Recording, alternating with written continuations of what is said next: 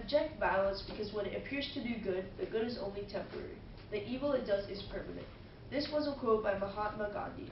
My statement is violence is not the answer, and I do indeed support it. But I'm not the only one who supports it. 15 out of 20 seventh graders support that violence is never the answer. My first topic is that the amount of people dying is usually not even worth the effect. In the French Revolution, many people died just because the spoiled rich made food prices too high for the poor. In the end, Napoleon reduced the price of food, but was it really worth the amount of lives taken from the people? Also, in the First World War, so many soldiers from around the world fought just because of the assassination of one archduke. Was it really worth all the people dead? My next topic is that problems can be solved without violence and bloodshed. Gandhi proved this by kicking the British out of India by using only words and no violence. This proves that violence is not the only way to solve your problems.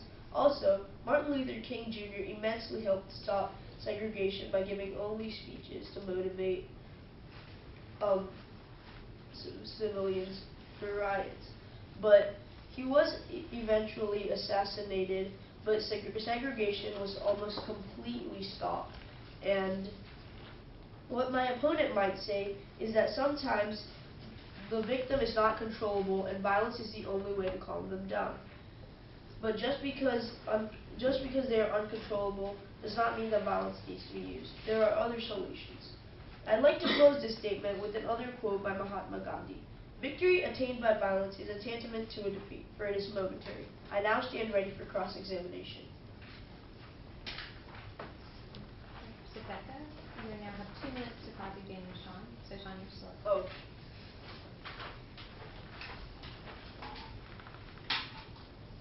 And those 2 minutes begin now. Is violence the answer?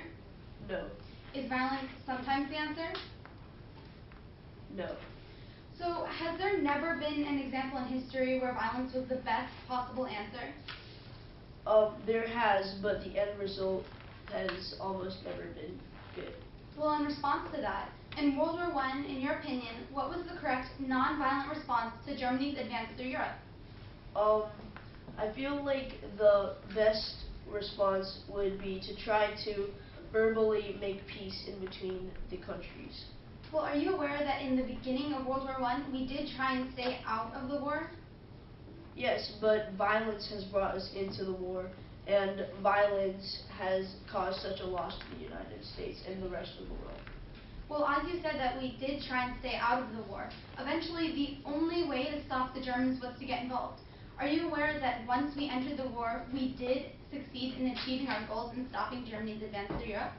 Yes. So, are you aware that in the end the Allied powers won? Yes. So in the end, didn't we achieve our goal through violence? Our original goal was to maintain peace throughout the entire world, except our goal was not achieved because we were dragged into the war by violence.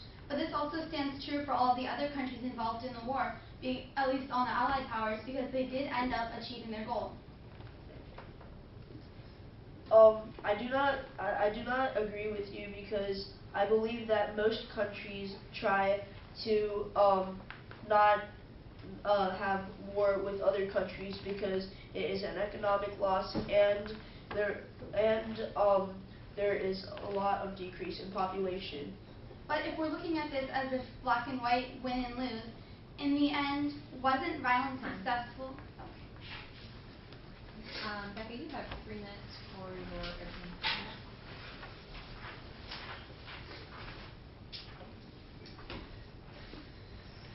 And the time begins. Every day, millions of people have their voices quieted. They cannot express how they feel and are forced to live under the rule of their suppressors.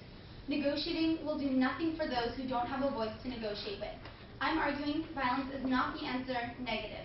My first contention is, although violence is bloody, it is often the fastest way to solve a problem and prevent worse violence in the future. This relates to the Africans in the late 1800s. Believing that violence is not the answer led the Africans to hold back and not fight for their rights when the Europeans began to take over. The conquest of Africa is referred to as the Scramble for Africa, and it took place from 1885 to 1910. If the Africans had fought back, they could have decreased the amount of violence that followed due to slavery. Violence is often necessary and something that states you are a believer in what you stand for. Another example of this is from the book Animal Farm. The animals used violence to get their way. They had no voices and no ways to express themselves to the humans. By using violence, they were quickly freed from their unfair suppressors. When there are no options, as there were none for the animals, violence is a quick way to fight for a better future. This one statement was enough to strike fear in the humans all throughout England. This act of violence made a stronger impact faster than any form of protest could have made. It was also necessary to show people that they were serious. My second contention is, violence can lead to economic stimulation. Before the start of World War I, there were many people waiting for a war and wanting change. Many people felt that their rights were being hindered because of their religious beliefs, their political beliefs, and their ethnical beliefs. If Gabriele Principe, a member of a powerful rebel group, had not murdered Franz Ferdinand, the Archduke of Austria, a war never would have happened and people would not be able to practice their beliefs. The war also led to economic progress. More jobs were available to people who needed to make an income. The war led to a demand for soldiers to go to fight on the front. Germany had 430,000 soldiers in 1870 and had 812,000 soldiers in 1914 during the war. The war gave 409,000 people jobs in Germany alone. Similar things happened to all the countries who were part of the war. The war also did wonders for the American economy. Before they entered the war, they were making money by selling goods to all of the countries involved in the war. The violence of the war gave an economic boost to all of the people involved. My opponent may argue that violence leads to war and war leads to death, but war does not always lead to a negative outcome. War leads to innovations.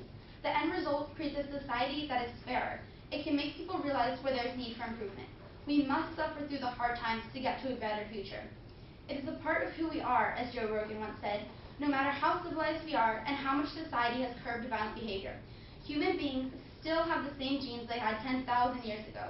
Our bodies are designed to have a certain amount of physical stress and violence in them. We're designed to run from jaguars and fight to defend our territory. This quote speaks directly to the fact that violence is a part of human nature. As strange as it may sound, violence is something every person possesses fairly. It lets people speak out for themselves. Thank you. I now stand ready for cross-examination. Sean, you have 2 minutes to cross-examine Rebecca. And the time begins now. Do you believe that violence is never the answer? No. Why do you think our school has so many rules against violence if violence is not the answer? Or violence is the answer? Because I think our school doesn't believe that the problems that we have, they're so small that they don't have to be solved by violence. But I believe that bigger problems, such as disagreements between countries, do need to be solved by violence. In World War I, over 16 million people died and 20 million people were injured. Are you saying that the end result is worth all of this bloodshed? Well, before World War I, there were many people, over half of the population, who were waiting for a war and wanting change. So I do think that, I'm not saying that the deaths were justified, but I'm also saying that, yes, millions of people were killed, but also the millions and millions of people who followed had the ability to live a fair life. Do you think violence is necessary to accomplish a goal? I think that violence can, depending on the goal, that violence can make a strong impact and help you achieve the goal much quicker than any negotiation could do. Okay. Do you know who assassinated Gandhi? No, I do not. Do you know who assassinated Martin Luther King Jr.? No, I do not. Do you know who Martin Luther King Jr. was? Yes. Do you know who Gandhi was? Yes. So the people that used nonviolent strategies were remembered, but not the people that used violence against them. Yes, but for example, Martin Luther King Jr., his death, people then wanted to fight for him. They kept his ideas and they changed them just a little so that they could become even more powerful. I believe that, yes, negotiating can work sometimes, but it will eventually fade away, whereas violence will leave a reminder in all the people who follow of what happened and what violence can do. Time. You each have 1 minute to prepare for closing statements. I'll change the table.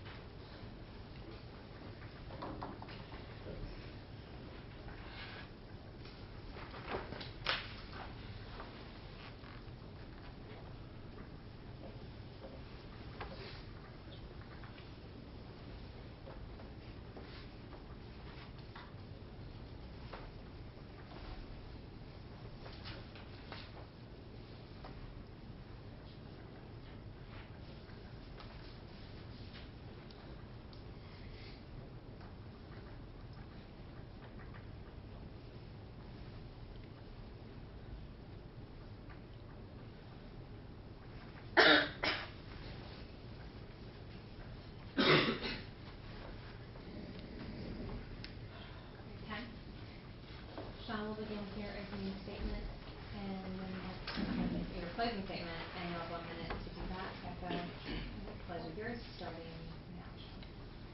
now. What my opponent stated was about the First World War was that it brought economic growth. But what about all of the loss that happened when other countries bombed them? They still had to rebuild the buildings. Violence is not the answer. Peace is always the answer. To close this debate, I have a quote by Martin Luther King Jr.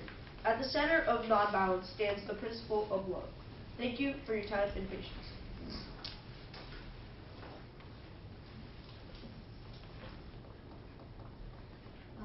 Becca, you have 1 minute to I have stated that violence is a quick way to finish a problem and that it is something that gives everybody a voice in decisions. I have also argued that violence is a powerful statement that shows you are strong about your beliefs. My opponent argued that violence is only temporary. But I ask you, do we still think about World War I? Have we spent time in our daily lives multiple times thinking about what happened during World War I?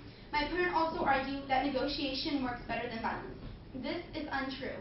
Negotiation can provide a strong lead, but it is violence that pushes it through and makes the statement. In the words of Jim Morrison, violence isn't always evil. What's evil is the infatuation with violence. This quote says violence isn't always a bad thing. The obsession with violence is where the true evil lies. Violence is a part of being human. Thank you.